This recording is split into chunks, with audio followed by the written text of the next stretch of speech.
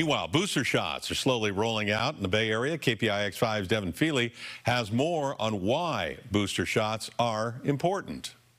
The rollout of the booster shots in Santa Clara County and across the Bay Area has been sluggish. It's been slow. The turnout, frankly, has not been great. And the concern of public health officials is that minus the booster, you may not be nearly as protected as you think. People trickled into the county's mass vaccination site at the fairgrounds looking for a booster shot this afternoon.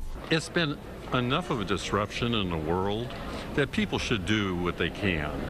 Thomas Peters is an orthodontist and wanted to get his third shot for professional and personal reasons. I'm over 65, so I'm in kind of a high-risk group, so I wanted to make sure that I was had the best protection I could have. Thomas, however, is more the exception than the rule. In Santa Clara County, just under 1.5 million people are fully vaccinated, but fewer than 67,000 have gotten a booster. The messaging has been quite confusing to people in terms of who is eligible for a booster shot.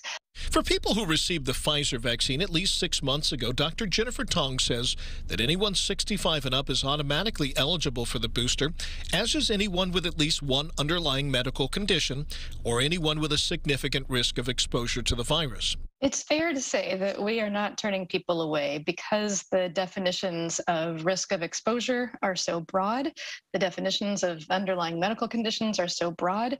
Basically, if you want a booster shot, you can get a booster shot.